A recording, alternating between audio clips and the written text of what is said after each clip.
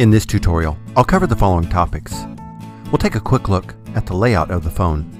Then we'll go through a series of options where you can select a ringtone, change the contrast level of the LCD screen, set up a speed dial number and live dial pad, modify how the date and time are displayed, choose a language, check the status of the phone, change the phone's password, open the phone's web user interface, restart the phone, lock and unlock the phone.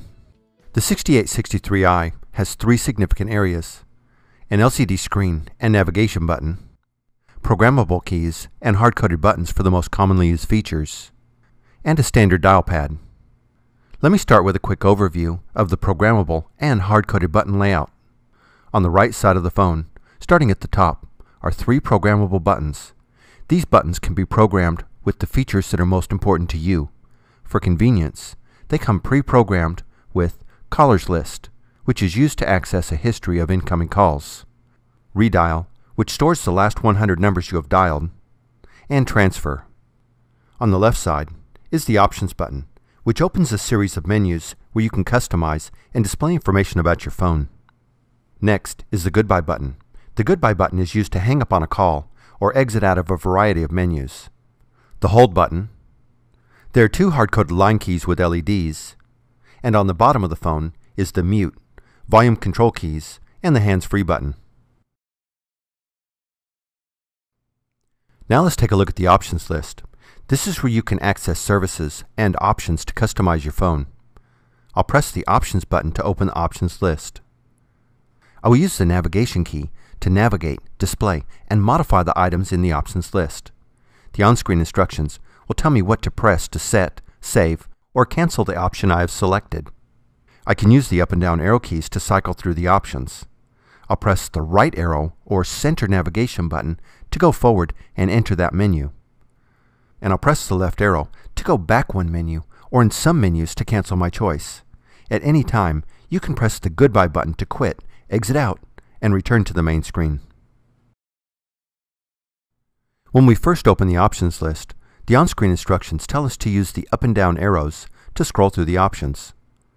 The first option is Call Forward.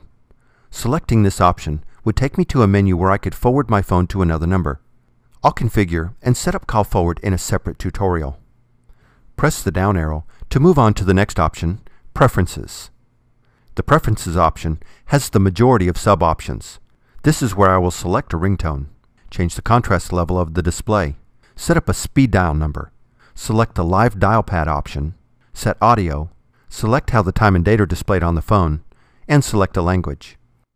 All of these sub-options are under the Preferences option. So let's go through these one at a time. Press the right arrow or center navigation button to enter Preferences.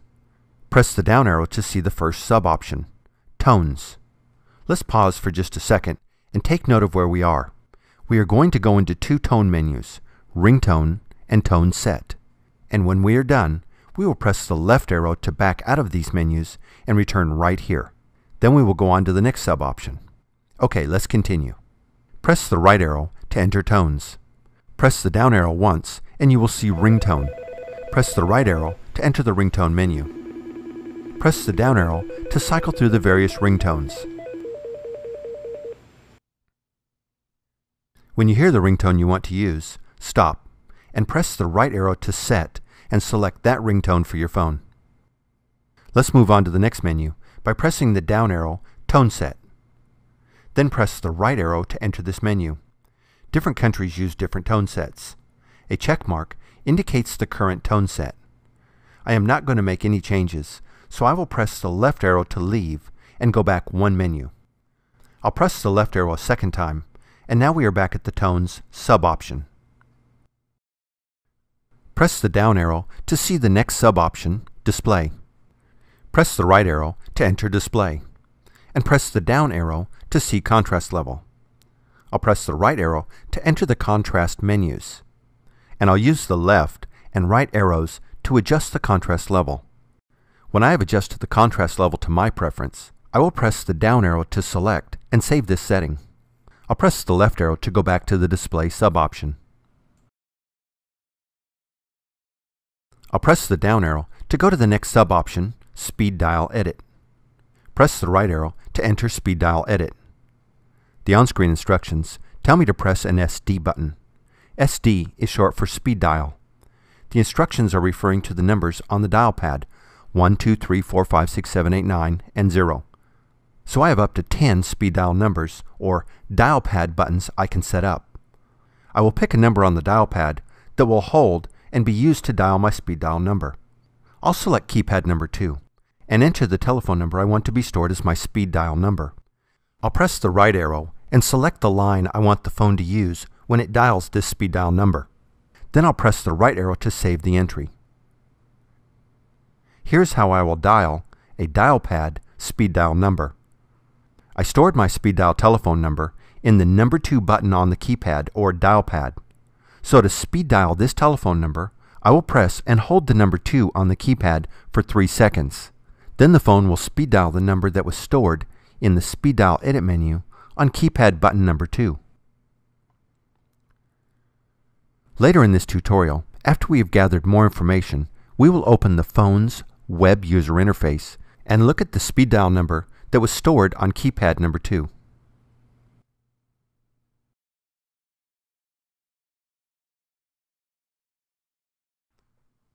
So let's return to the options list and continue.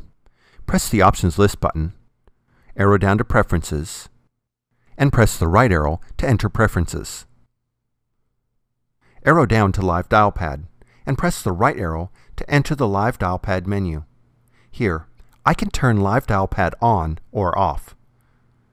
If you turn the Live Dial Pad on, your phone automatically dials out and turns the speakerphone on as soon as a keypad number or hands-free button is pressed. A check mark indicates the current status. As you can see, my phone has this option turned on. I choose to leave the option on. If you make a change, press the right arrow to set and save the option. Or, if no changes are necessary, I can press the left arrow to cancel and go back one menu. Press the down arrow to go to the next sub-option, Set Audio. This button defines how the hands-free button will operate. For this phone, pressing the hands-free button will activate the speakerphone. I'll press the left arrow twice to return to Set Audio. Press the down arrow to go to the next sub-option, Time and Date. I'll press the right arrow and then press the down arrow to cycle through the different choices. There are a variety of menus to set up the time and date format. However, your telephone system should automatically take care of this for you, and no modifications in this menu should be necessary. I'll press the left arrow to go back one menu. Press the down arrow to go to the next sub-option, Language. Press the right arrow to enter the language menu. Press the down arrow to see the screen language menu, and the right arrow to enter that menu, or the down arrow to move on to the next menu, Input Language. The 6800i series has multilingual support, and additional language packs are available. A check mark indicates the current language. I'll press the left arrow twice, and then press the down arrow. That's all of the sub-options in Preference. The Preferences option is where the majority of customization is made, but there are still a few options to go through. Press the left arrow to go back to the Preferences option. Press the down arrow to display the next option, Status. I'll press the right arrow and then the down arrow to see my first choice, IP and MAC addresses. I'll press the right arrow to display the IP address my phone is using. Let's make a note of the IP address and add it to the information we are collecting that we will use when we open the phone's web user interface. Press the down arrow to see the MAC address. Press the left arrow to go back one menu. I will continue to scroll through the sub-options where you can see things like firmware and other items related to the phone's status. When I'm done, I'll press the left arrow to go back to the phone status option. I'll press the down arrow to go to the next option, Password. Press the right arrow to enter the password menu. Here, I can change the password on the phone. The password characters must be numeric, and the default password is blank or no password. I'll enter the current password and press the down arrow. I'll enter the new password and press the down arrow. and I'll enter the new password a second time to confirm it and press the down arrow. If successful, I will see the message, "Password changed." Let's make a note of the password. That gives me the 3 pieces of information I have been wanting before I demonstrate the phone's web user interface. I must have the IP address of the phone. I got that from the phone status option. I must have the phone's password. I got that in the password option. And I wanted some information to look at, such as the speed dial number. I entered that in the Preferences Speed Dial Edit sub-option. To view the phone's web user interface, open a browser and enter the IP address in the URL field. For my phone, that was 10.70.109.175. Log in with the username, user, and the phone's password. On the left, click on Keypad Speed Dial. Notice the entry on Keypad number 2. It's the speed dial number I stored in the Speed Dial Edit sub-option. Here, I can edit the entry, add a new entry,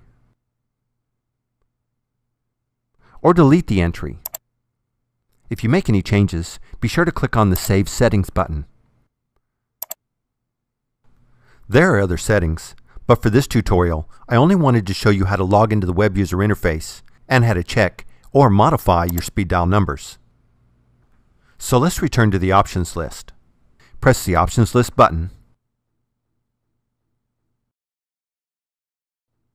Press the down arrow until you see Admin Menu. This is only for administrators and requires an administrator password. I will arrow down to the next option, Restart Phone, and press the right arrow to enter that option.